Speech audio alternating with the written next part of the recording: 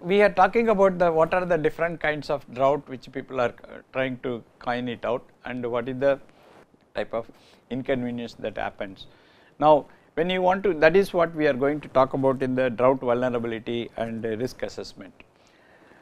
When you talk about assessing the vulnerability to drought, there are conceptual models which will tell you about how do we do that, and it could be a climate based vulnerability, or it could be a agriculture based. What is a climate based vulnerability is the rainfall, temperature and things like that, whereas the agriculture vulnerability, it is a vulnerability due to the non availability of water, of growth, plant growth is stunted. So that is what we call it as a agriculture vulnerability. Occupational vulnerability is another one which is based on the livelihood. Now, how we this type of vulnerabilities can we do that is, one is exposure. Exposure in the sense you are doing an activity, that activity is likely to be affected because of the thing. Now, here in this case what you are doing is, if you are based on the rainfall too much and also your irrigation is required, then your crop is likely to be done. Sensitivity is, if there is going to be a slight change in the temperature or in the rainfall conditions, the crop is very sensitive. So that is what is known as that. Adaptive capacity is, with all these deviations in the weather parameters, then how people are able to cope up with the losses or cope up in the reduced outputs or reduced crop yield. So that everything put together, that is what we call it as a vulnerability. Vulnerability is nothing but how vulnerable or sensitive those people who are in those regions due to a change in the due to the occurrence of a drought or not drought. That means availability or non availability of water, that leads to the livelihood issues. Okay. Now, that is what is, how can we do, what is a exposure?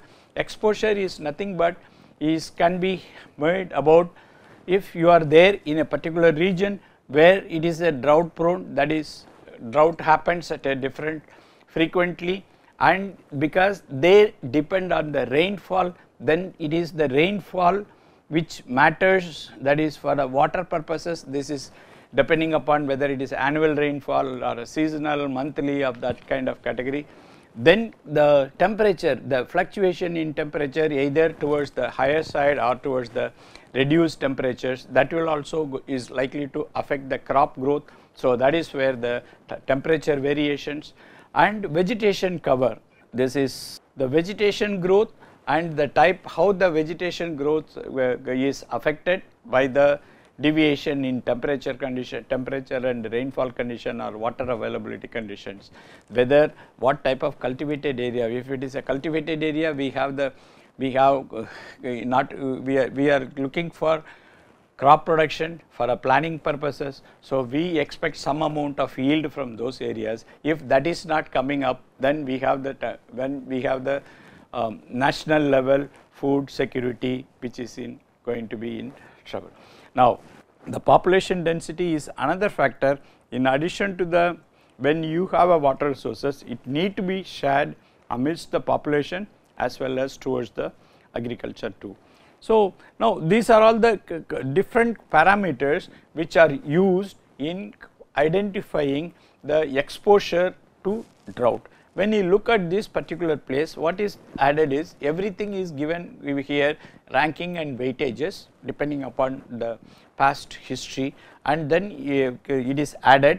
Now the exposure of population and agriculture due to the drought conditions, they have been grouped into very high to low depending upon the cumulative score based on the exposure ratings. Now the second one is sensitivity. Sensitive is nothing but sensitivity in low or drop in a different one parameter, how it is going to affect the other activity. That is what the thing. Here when it looks like that, if the irrigation is total, if the one area, if it needs more 100% irrigation oriented, that is a canal oriented irrigation, that means it is sensitivity to rainfall and storage and release of water from the reservoir. Whereas agriculture labor, if there is going to be only agriculture labor, that means if you do not do agriculture, then the laborers and its family, they are likely to suffer a lot.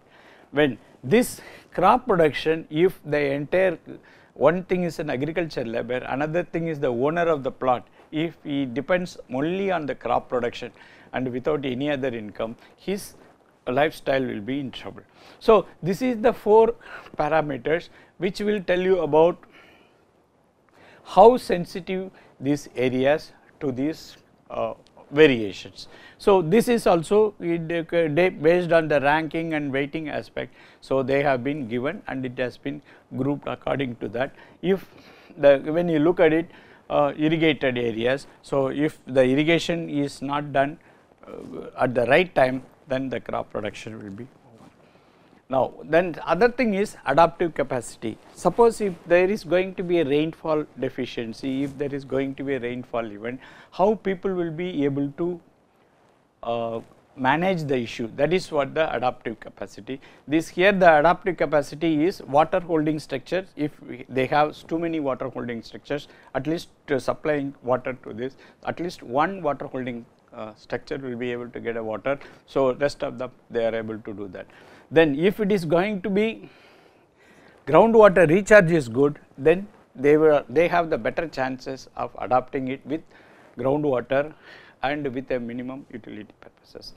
Whereas, if we are going to have livestock density, water demand and literacy information is nothing but it is when you have a literate information, you can identify the possible sources of water sources in the neighbourhood areas, and then how do we then you know how to go approach and collect it. That is where the literary information comes out, and how to when to read the cloud, read the satellite data, read the weather forecasting information, and then try to say how to hold on to the non-availability of water situation for some time or how many days, and then get away with that. So, this is what the adaptive capacity of this region which is means in that.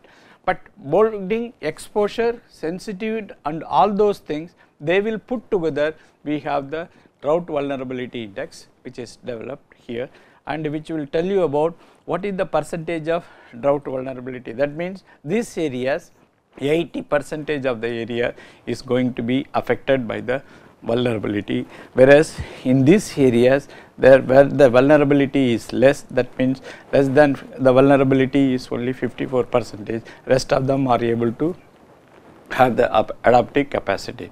So, in this is how the drought vulnerability index is often generated based on the meteorological, then hydrological, agriculture and the socio-economic factors are included, and then it is done. So, it will be able to, when you want to do a mitigation work, you can improve the storage capacity, water distribution capacity or people's ability to adapt. So, you can frame your management practices on different scales rather than depending only on a particular aspects.